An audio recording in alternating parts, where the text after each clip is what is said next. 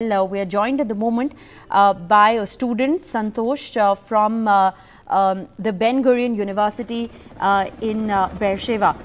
So we have Santosh and Shweta both joining us from the university. Thank you both very much for speaking with NDTV. I want to first ask you, where are you at the moment with reference to the Gaza Strip? How far are you from there?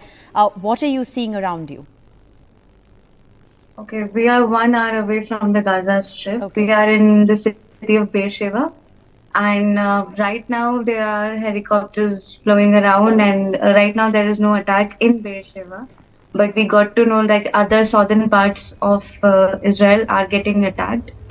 But in our city right now there is no attack. So especially in Bersheva, so far it's there's no attack, and but in yesterday it was started from the morning 6:30, and there was until afternoon there was sirens and rockets been coming over here, and we all the people were going to shelter.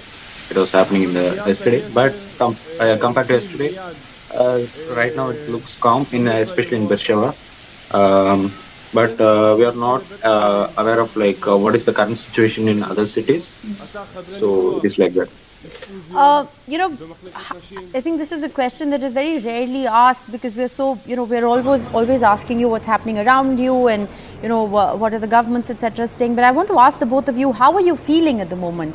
Are you very scared? Are you confident that since there's nothing around you at the moment, what you're hearing of an hour away, how are the both of you feeling?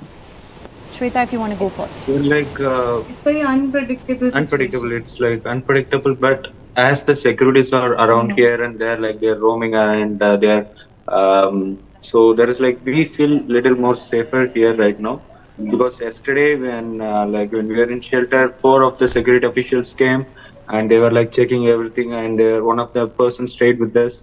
So it is safer as of now, if I have to say. As of now, this city is a bit safer than other parts of Israel. Okay. And regarding what we feel, it's very unpredictable situations. Yes. Because what do you want to do as Indian students who are there right now, and with the kind of political narrative that one is seeing, with the kind of ground situation that one is seeing, we know that we're at the cusp of what is perhaps going to be a big retaliation. This is a situation that that is unlikely to get any better before it gets a lot worse. What do you both want to do at the moment? What do other Indian students studying at the same university? Are you all looking for a way to come back? Do you want to hold off and gauge the situation before you take a decision? Are you any closer to any of those answers? So what we believe is Indian embassies frequently contact with the Israel officials. So they know better than us what decision to make, because I think they will. If there is need, they will definitely do it quick and evacuate. So we are kind of waiting further instructions and relying on the Indian embassy for next things. Okay. So are you in touch with the Indian embassy? Have embassy officials contacted you? Are you in regular communication with the Indian embassy? What is the communication that you've received so far? Yeah, there are representatives of Indian embassy who are in contact with representatives from each universities. Okay. So we are in touch with them, with the embassy representatives. Right. We are not directly. And what have they said so far? They are asking us to follow the local authorities' instruction, and there is any further development, they will let us know what to do next and all the things.